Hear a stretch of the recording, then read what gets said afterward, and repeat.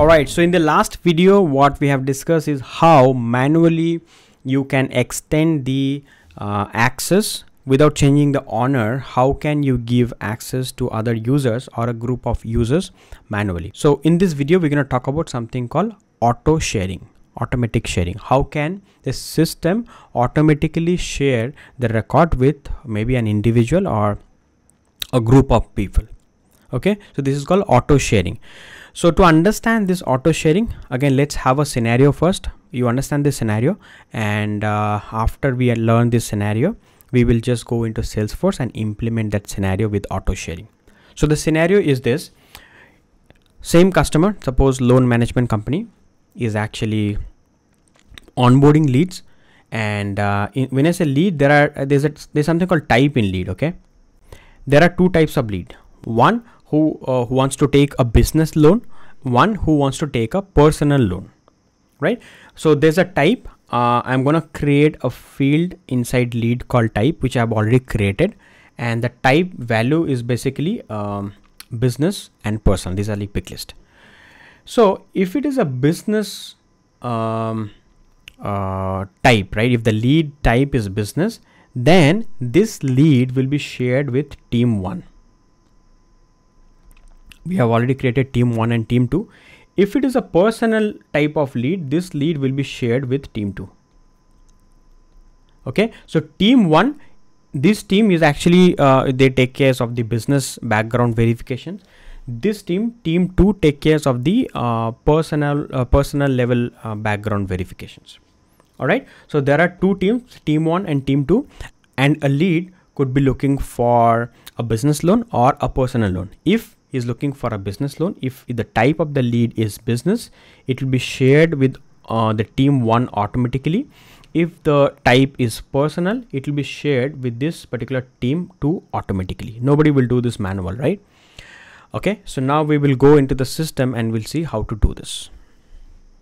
In order to deal with auto sharing, you as a business analyst or admin have to check with the customer first what kind of automatic sharing rule that they want to set up in the system, right? So in order to set up the rule now inside the system, you as an admin have to click on the setup, and you have to go to the same page. I think I've logged in as testing user here, right? Okay, Rajesh Chatterjee. So let me go back to the same page, sharing setting, and we have already discussed this page where we talked about the organization wide default, the control by parent story, and if you scroll down, we have something called sharing rule. See, for every individual object, there is sharing rule inside Salesforce. Okay, so it's like lead sharing rule, account sharing rule, opportunity sharing rule, and you have something like outlet, student object, teacher object. All this custom object also has something called sharing rule. What is this sharing rule? This is the rule that you as an admin have to set up so that whenever a lead gets created or whenever the record gets created, immediately for that object, whatever sharing rule that you have defined will fire and will check. Okay, if it is matching the criteria, it will automatically share with a particular team. Now to deal with the current example that we have taken so far, let's create a new lead sharing rule. I'm creating a new lead sharing rule. Give a name, share lead based on type. You know what, giving a proper name is very important. Okay, never use like test or something like that, because you if you give a proper name, then only maybe the next admin will be able to understand what is exactly this sharing rule all about. Or anything you create, give a proper name, because there could be many sharing rule, right? Nobody has to go and check the sharing rule in detail to find out what is this rule all about. Instead, if you give a proper name, this name itself will tell that okay, this rule is going to do this. All right, so my rule name is, let's say, share lead based on the type. Okay, now you have to select here based on criteria. So you can do two type of record sharing. One is based on a criteria, which is our current scenario, where we will go and check the criteria. Our criteria is if the lead type, do you see the type field? Let me just type typ. Okay, I got type is equals to business. If the type is equal to business, yeah, then this lead will be shared automatically with a public group called team1. Make sense? Where I have to give access like read only, read write, whatever access that business define you have to give here. Let's say read write. Save. I'm done with the first sharing rule. I'm gonna go and create one more sharing rule because I have to create the sharing rule for the type called personal, because in the same sharing rule you cannot have two different criteria. Like if it is type, if the type is equal to business, share with team1, if or else if the type is personal, share with team2. That you cannot do. So you have to create multiple sharing rule here. So I'm creating again one more sharing rule, lead sharing. Okay, and this name is not proper. Again, you have to give a proper name, and here I'm selecting my criteria as if lead type is equals to personal, right? And this time I'm going to share the record with team2. All right, so now here two things you have to check out. One is definitely the honor based sharing. So if you go ahead with the rule type called based on record honor, then you can define, okay, if the honor if the lead is owned by, let's say 1 2 3 4 5, these 5 users, share the lead with team1. If this lead is been again owned by 5 to 10 users, share the lead with team2. So you first have to create the public group which will include the members, the owners. Okay, let's say I have a public group called North India sales heads, and you have included 5 members. So any leads owned by this one of these 5 members will be automatically shared to the public team1. You know what I'm saying? I'm not creating this. Okay, I hope you are understanding, but let me just repeat it again. My scenario is, suppose in North India zone there are 5 sales executive, and any lead record owned by one of these 5 sales executive would be automatically shared with the team1. In the South India zone, let's say there are another 5 different executives, and if any lead data owned by these any of these members will be shared with team2. If that is the case, you first as an admin have to get ready with the North India sales head public group, South India sales head public group, and you have to define here, select which record to be shared with. You have to define here lead owned by members of the public group name here, the North India public group and the South Indian public group, right? I think I should be creating this just to make it more clear, because this is just a recording session and I'm not sure whether you'll be able to clear this concept. Let me just quickly create these 2 public group and then explain the same scenario again one more time. Okay, so we are trying to understand the rule type is equal to based on the record honor. I hope this based on the criteria is pretty much clear, where we just selected the criteria. If type is equal to something, it will be shared. Now we are trying to understand the honor based thing. Okay, so to understand this process, the example that we have drawn is this. I have, suppose, 2 public group called North India sales head, South India sales head. In this public group, suppose there are 5 members. In this public group, suppose there are 20 members. Okay, now any lead, okay, any lead, whenever it gets created, the requirement is this: whenever a lead gets onboarded into the system, if the lead owner is one of the member from this North India sales head, this particular group, this is a public group by the way. Okay, so if the lead owner is one of the person from this North India sales head public group, one of these 5 members, then this lead will be shared with team1.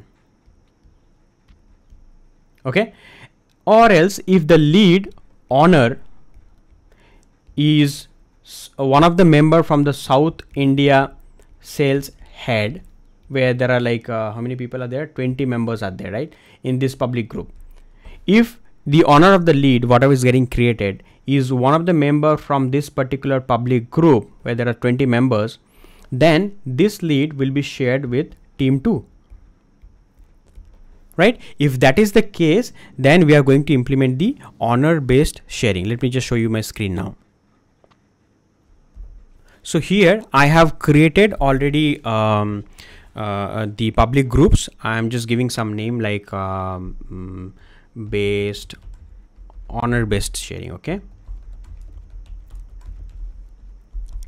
So I'm selecting here, if the honor is, let's say, North India sales, then the record will be shared with team 1 with read-only access.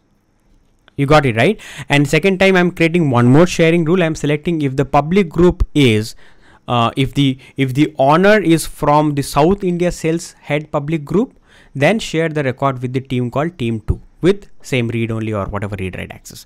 So these two things is pretty much like conceptual thing. I hope this difference between honor based sharing and criteria based sharing is crystal clear. Okay, criteria based sharing is basically which we already have created as per our first requirement, right? What was our first requirement? Our first requirement was, if any lead is getting created with type is equal to business, right, this lead will be shared with the team 1. If any lead was getting created with type is equal to personal, would be shared with team 2.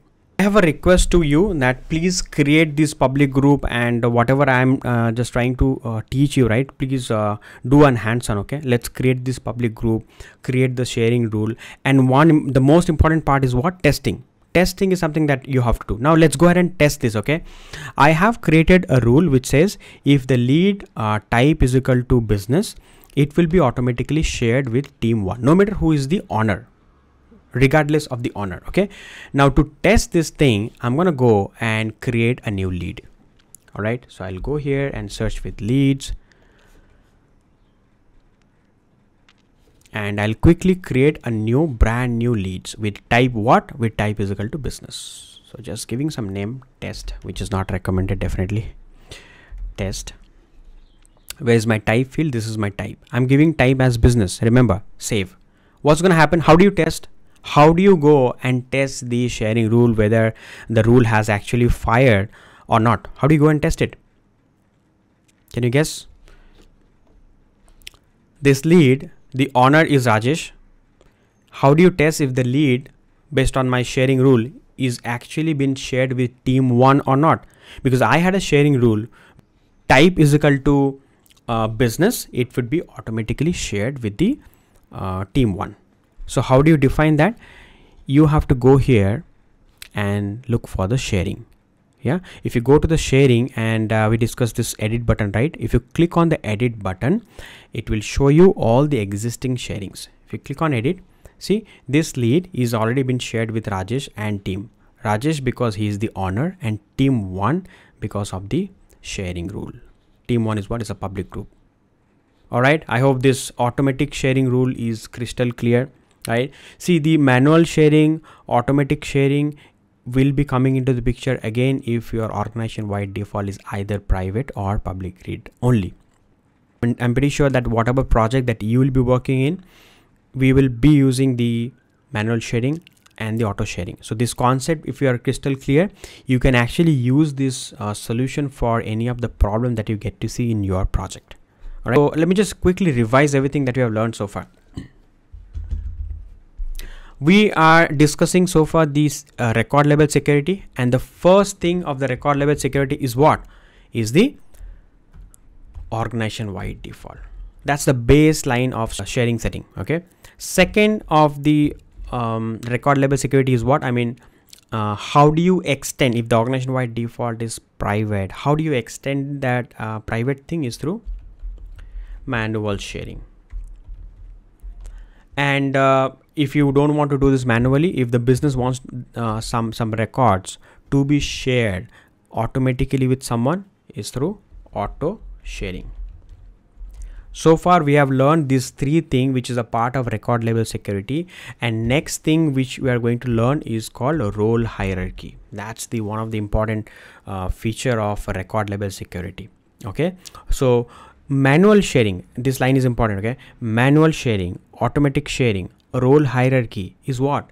Is the extension of organization wide default is equal to private/public read only. You are basically extending that feature, right? Your OWD is private. Now nobody can see each other's data. And this is how with the manual sharing, auto sharing and role hierarchy, you are actually extending that feature. These are very, very sensitive things that you will be dealing with in the actual project as an admin, okay? So you as an admin would be doing these jobs once. The organization wide default, if it is private, it will be private for the lifetime for that object. You cannot keep changing it from private to read, write or read only every time. You cannot do it, right? Because there will be a lot of manual sharing, auto sharing, role hierarchy implemented already. So if you keep changing the organization wide default from private to something else, then the data security will be fluctuated. And that's going to cause a big problem. Okay, I'm just going to share one story. Okay, couple of years back, I was actually helping a customer. Okay, and that customer came to me saying, you know what, I already implemented Salesforce, but I got a big problem. Okay, what was the problem? The problem was he was a customer though, but he was having a little bit of understanding of this OWD thing and all, right? So he was telling me that the admin actually made the organization wide default from private to public read write just for 5 to 10 minutes. I said, what happened for that 5 to 10 minutes? He said, like, one of my competitor, this customer was basically they had like so many hotels, hotel chain. And what he was telling me, it was his experience that he was sharing with me, right? He was telling me that one of his competitor joined them, and that person, right, immediately pulled out a report and exported all their next like 6 months of lead, because the organization wide default is been changed to public, and that guy was able to access all the data and he was able to export all the data, right? So it's a very data breach is a very sensitive thing for the customer. So I'm telling you all this story because just to let you know, this organization wide default, when you'll be working as an admin for a particular project, will remain same. If it is private and if you have set up the manual sharing, auto sharing, role hierarchy, you will not keep changing these things again and again. This will remain same. But in case if you want to extend it, you will be using all these three things, one of these three things to extend that organization wide default. And believe me, most of the time for most of the projects, the main objects organization wide default will definitely be private only. So you have to deal with all these three things in your project for sure. So if this concept are clear, then the project will be very interesting for you to play around. This is all about the manual and auto sharing. I'm going to record the role hierarchy part in the next video. All right, I'm going to discuss a very interesting example, by the way, for the role hierarchy. So see you in the next video. Thank you.